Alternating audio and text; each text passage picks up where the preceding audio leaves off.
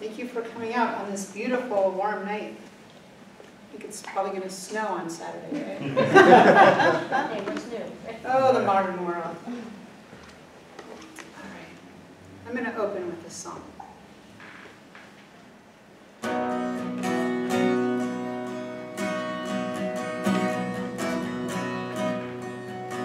Shall we see you tonight, sister? Bathe in magic green. Shall we meet on the hillside where the two roads meet? We will form a circle, hold our hands and chant. Let the great one know what it is we want. Danger is great joy, hearts bright as fire. Happy is our family, lonely is the war.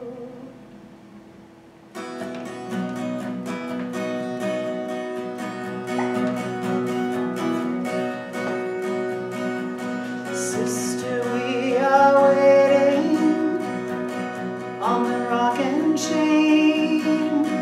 Fly fast through the airwaves, we meet in pride and truth. Danger is great joy, dark is bright as fire. Happy is our family, lonely is the world.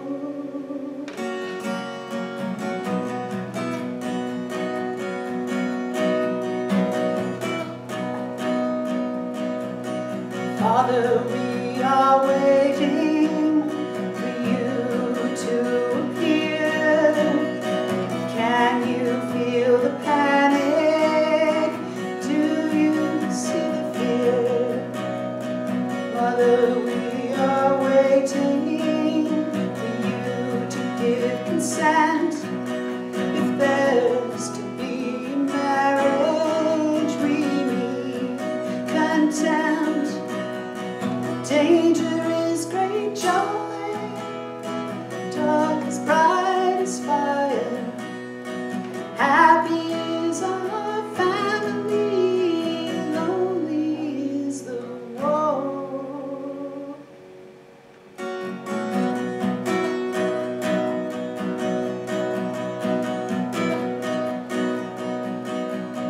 Remember, death is far away and life is sweet.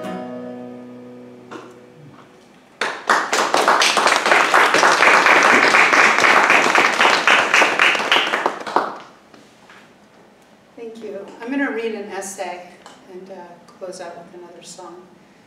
This projection that you're seeing is a work that I did at my Signal Culture residency in last fall. So you're getting to see this for the first time.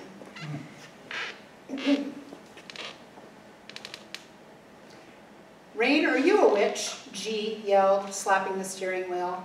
I writhed, silent. I knew it, you're a witch. I just stared out the windshield. We had to get to rehearsal. G was a bit much for me. There's this kind of physical privilege that some people possess where they can be free with their bodies to do whatever, and that includes their mouths. G was responsible for maybe the most humiliating thing that's ever happened to me. But that hadn't happened yet. We were still on our way to rehearsal. When you don't have a driving license, you make a lot of concessions. You have to put up with the driver's ideas, whatever they are. You have to listen to their music and smell their smells and trust that they know what they're doing behind the wheel. I wish I remember what I said that tipped my hand. I wasn't out about my witchcraft. I was barely even out to myself. I've said this before and I'll say it again. It was easier for me to come out as a transsexual lesbian than it was for me to come out as a witch. I mumbled some half-assed thing to G to get her to drop the subject. My ploy worked. Soon she was talking about another one of her interests instead, and I was happy to hear it. My time had not yet come. I still had to get through rehearsal, and then the show, and maybe sometime after that, I would allow myself to come out into the light just a little bit more. We're in this moment in which it seems like witchcraft as an idea has never been so popular, and of course, you know, the more, the merry meteor. I've been through enough generations of temporary radicals to develop a certain skepticism of vagaries. But you know what's different about this current moment? There's a lot of us who have been waiting a long, long time to come out, and now we are. And this reminds me a lot of the time when I was wandering around looking for someone, anyone, like me at all. And it wasn't until the internet became a thing for me that I began to find trans people that I could communicate with. I had discovered I was trans years before the internet shined its light on me. I discovered that I was a witch in childhood as well. I didn't really have words for those things at the time, but I knew. And I knew the words by the time I was able to walk to school on my own. I've always been a walker, you know. It's my most long-held earth practice. I cannot stress how funny it is to me that it took longer for me to come to terms with being a witch than any of the other challenges, even though I can pinpoint an awareness of this in me as early as 3rd grade. I learned the names of the goddesses. They began to reach me. Thus began my night journeys, and I began to look at the stars, and then the moon found me.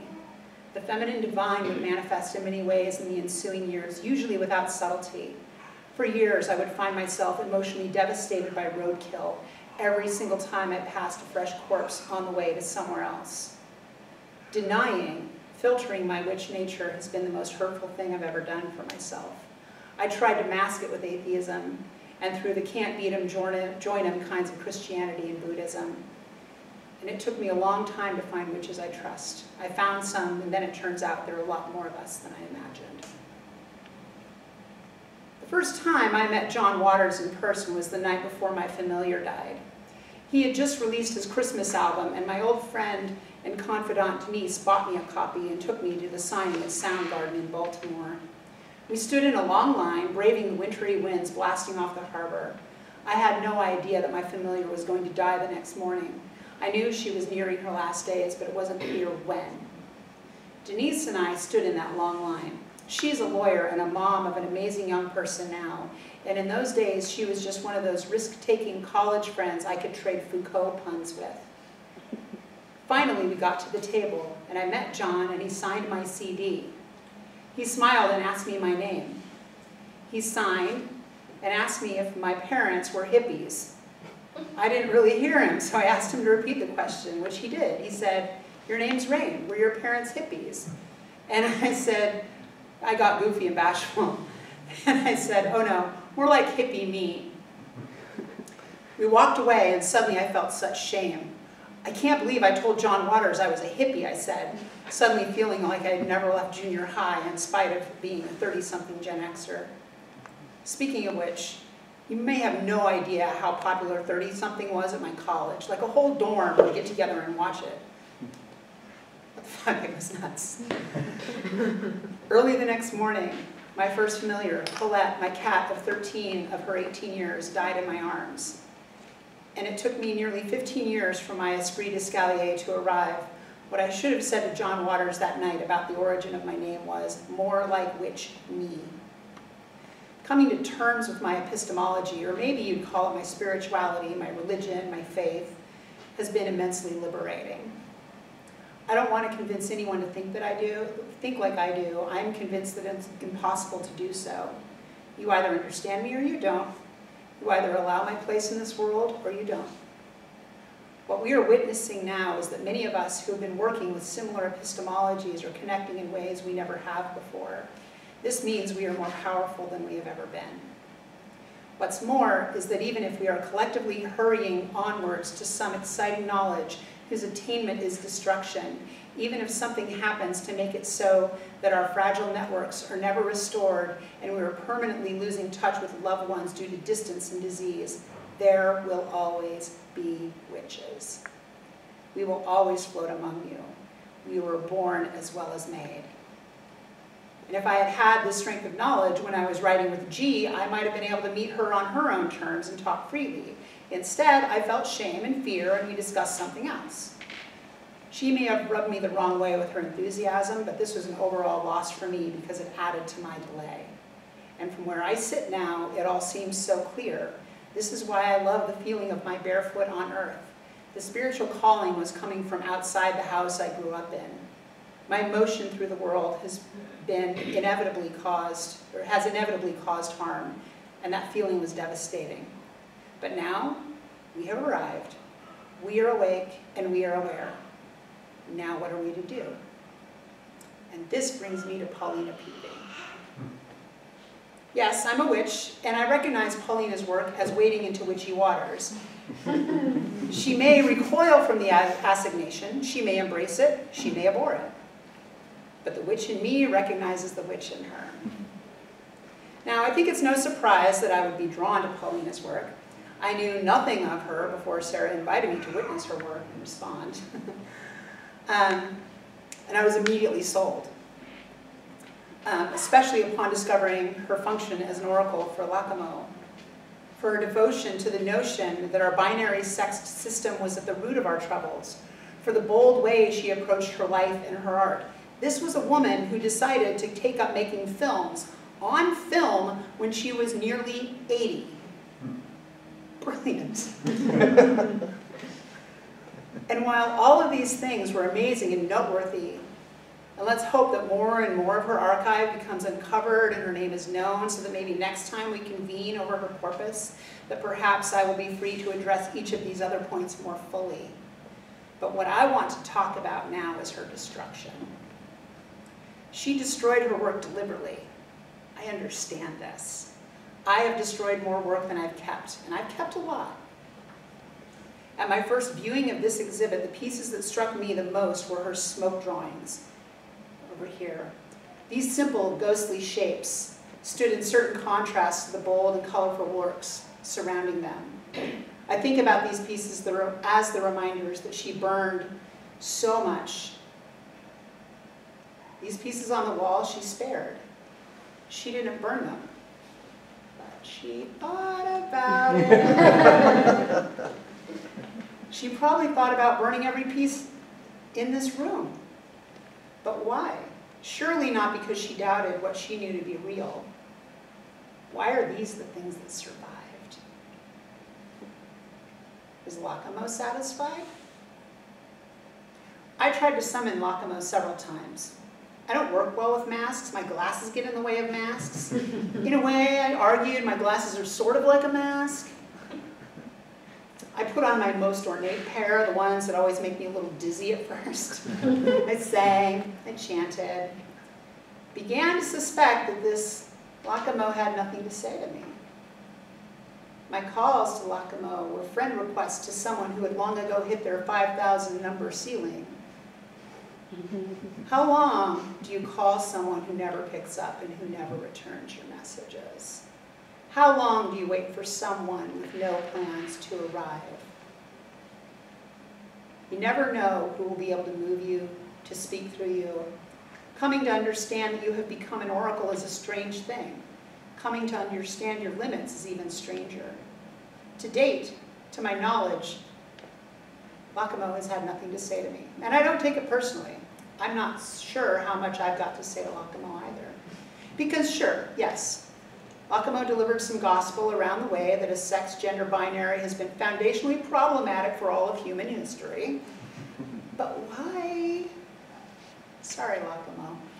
Why do I get the feeling that Lacamo didn't always quite practice what he preached?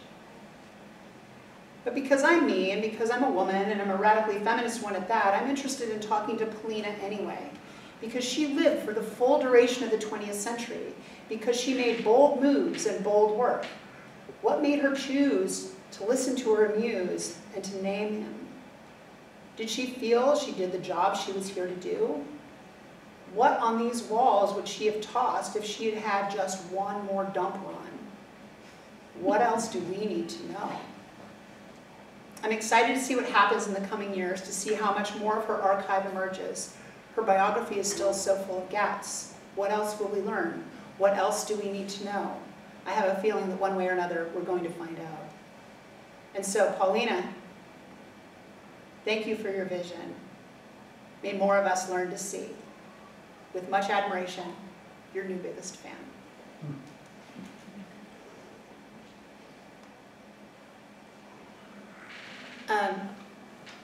In my songwriting, I typically don't open myself to other voices, but some years ago I started,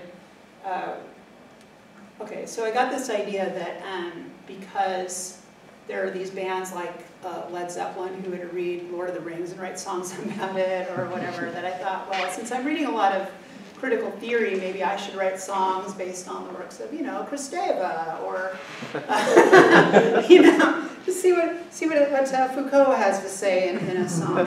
But the song that really seems to be important for me to sing tonight is a song that I wrote when I was reading through Also Sprach Zarathustra many years ago. And so here's a song based off of one of those passages that's called At Noon.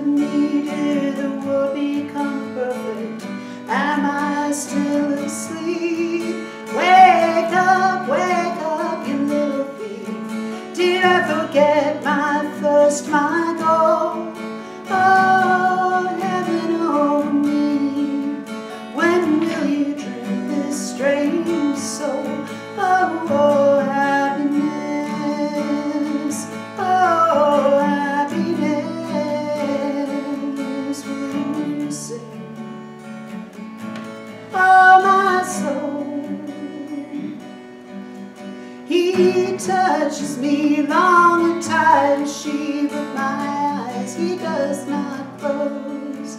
He conquers me, she stretches longer, she lies still, my strange soul. A delicate wind unseen, he whispers as he dances on me. How long till I find peace? How long must I roam amongst fragile things? Oh, happiness, oh, happiness, would you sing? Oh, my soul.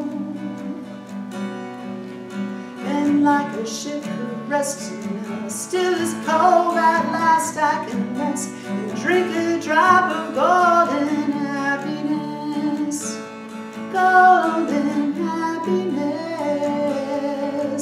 And in the heat of the sun directly over me, there are shadows between humility and blasphemy. A touch, a breeze, a soft rustling, it is little that makes the best happiness, happiness, happiness.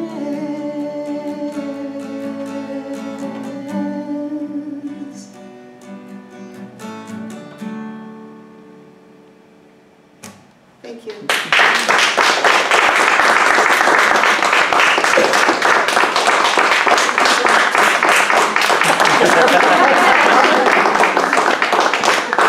So I think we're going to bring the lights back up, and I don't know if you want to, if anybody has questions, we can open it up now for conversation.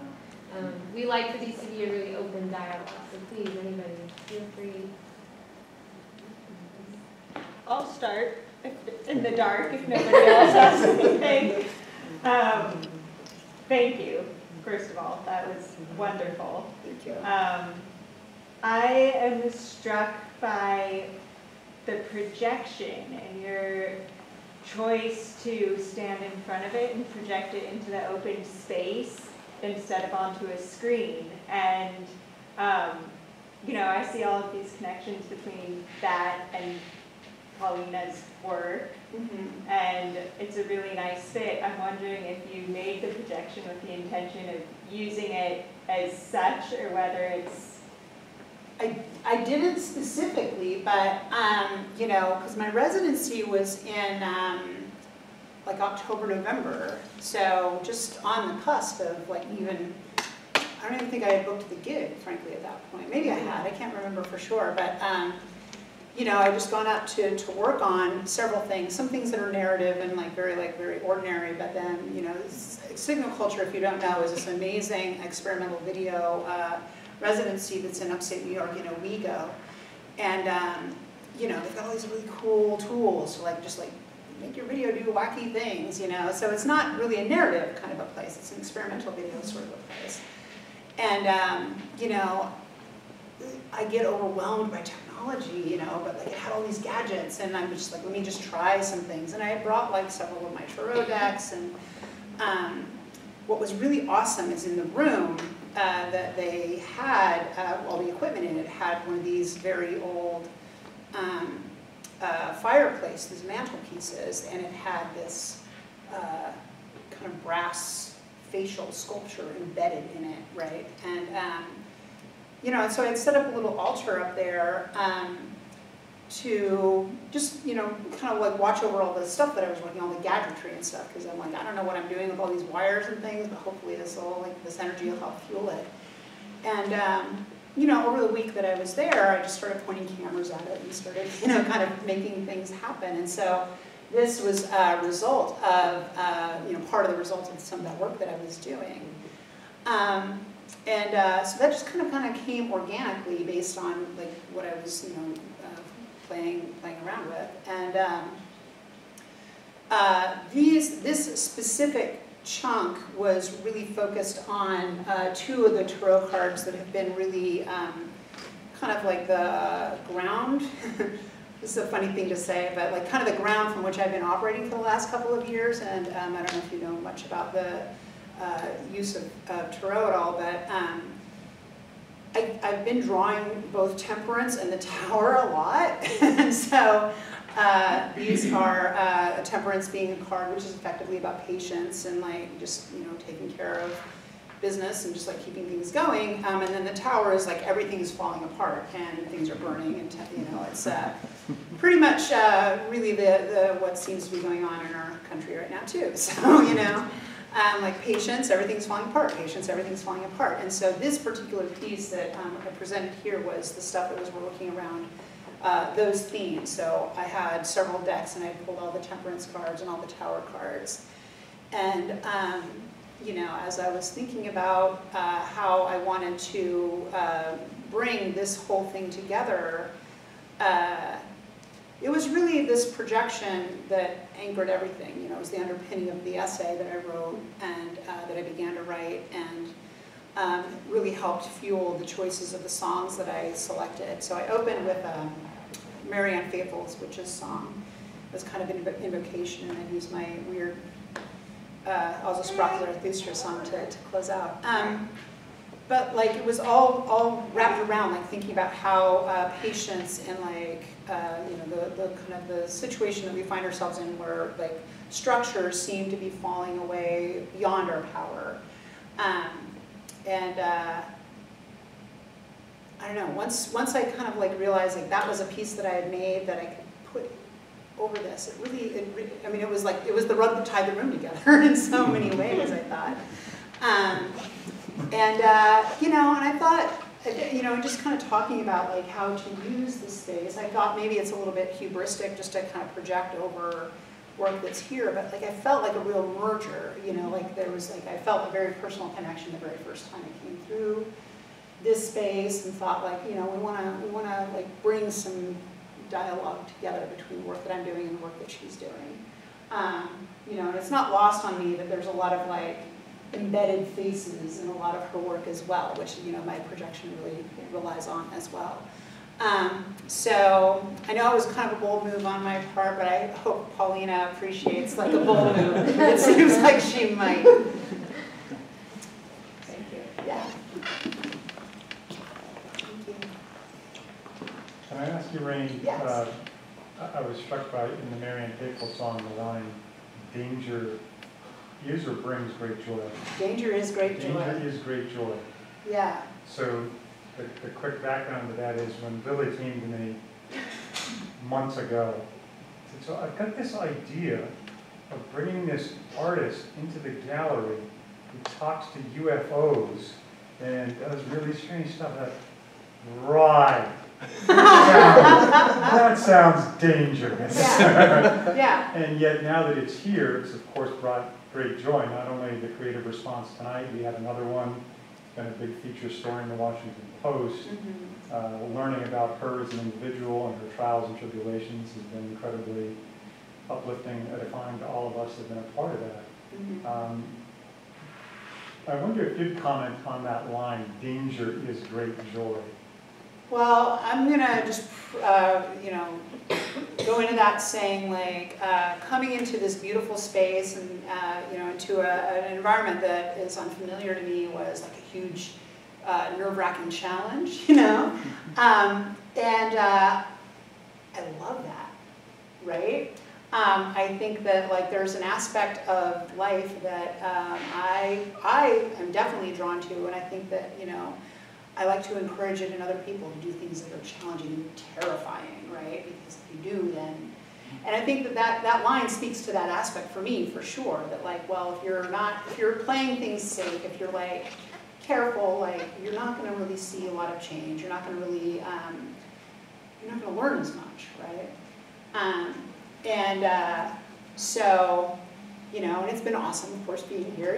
Like nothing terrifying has happened, of course, but like, it's just like when I realize like I'm pushing myself like just a little bit past my comfort zone, and I think this like applies to all kinds of things, like just pressing those boundaries, like, I think that like what else is life for, right? And I mean, and this is definitely part of like I mentioned in the essay, part of my epistemology, part of like why I do things that I do, and I'm very well aware of this. I've known this for quite a long time. Yeah, beyond that, I don't know if I've had anything more to say about that line, except that like, I think everybody should just do things that scare them, right? Are you a skydiver? No, although I will say there was one time many years ago where I was chasing my housemate's dog down her driveway. It was a very sloped driveway, and it was all concrete. And so I'm chasing this. It was a boxer, for crying out loud, and it was like barreling towards the street. And I'm like, I don't know why. Physics is not my strong point. I'm just gonna say. And so I'm running down a very steep concrete hill after a dog that I'm never going to catch, right? And my feet started to, like, I just lost my footing. And I remember like, oh, I'm gonna fall. And then like I almost got my footing back, and I was like, oh, okay, great, I'm great. And this is like probably all of 5 seconds that this happened. And like I gave my footing, and I'm like, I'm gonna be fine, I'm gonna catch the dog. And then of course, then my feet gave out from under me. And I just took this tumble, and it ended in like me just like, it was a disaster. It was very, very painful. No bones were broken, but as I like skidded to a stop, I popped up from that, and I was just so full of adrenaline that I'm just like, that was amazing. I'm going to go skydiving now. I'm going to go skydiving now. Which I haven't, because there's other things that terrify me that I definitely do that maybe cost as much, and that sort of thing. However, that was something that came immediately to my mind in that weird moment. Let's go skydiving.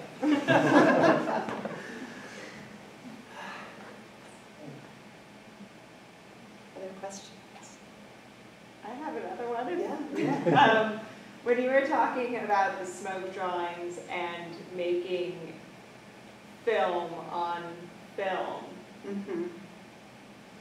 That sparked something in my mind, but just thinking about the danger of working in film and how often there are stories of film going up in smoke. Oh, yeah. And the smoke drawings are actually the only drawings in the exhibition that are accurately dated, we think, Mm. that, and the earliest dated.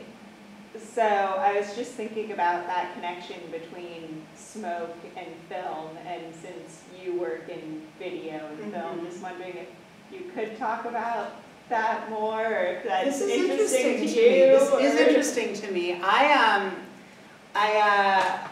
have a film that I just finished at Signal Culture, a narrative film that is I'm putting out into the festival market. But I also just this week released an earlier narrative short, so you can find that on my Vimeo page. But I realized in like simultaneously working on these two short, they're comedy films, they're like narrative comedies, they're like, you know, whatever. But both of them feature fire as a significant element, right? In the comedy that I released this week, it's two people sitting around a fire and talking, right? And then the other one, there's two people who are in hell and they're sitting and they're talking and there's fire behind them. And so I have this really strange habit of like not being aware of what I'm doing until like it's like present in front of me, and I'm like, oh, apparently this is what I do, is I make movies that have fire as a primary character, but maybe an unnamed character. This one had a fireplace mantle in it. You said. Yes, it did have a fireplace mantle, and it did have a fire backdrop, or you know, had an overlay of actual flame footage as well. And so yes, this definitely was a part of it. So you know, and I think the literary side of me is very interested in the where there's smoke, there's fire aspect of what connected here tonight. But I would say probably, you know, in kind of like looking at like my own like spiritual practice, just kind of thinking about the ways that fire functions in terms of, you know, a motivator for me. And so, you know, actually I'm not quite aware of Paulina's like sun sign or anything like that. So like I wouldn't be surprised if she might have been a fire sign, for example. But you're like, whatever, regardless. Yeah, I think that there's probably more to be explored there. Yeah, for sure. You know, when I mentioned that I have destroyed a lot of my own work, I've definitely destroyed a lot of it by fire because it's so efficient in a lot of ways. Just take a box of things down to the park and put it in the barbecue thing and, you know, burn it up. So, yeah, fire definitely figures in, for sure. It's so pretty. It's really pretty, isn't it? Also, fire and film, like film, not video, are chemical processes. Yes. Right. Not electronic, not digital. Yeah. Yes, that is true. And like, it is kind of funny, like working in video primarily. I mean, I talk about some of the things that I do as films.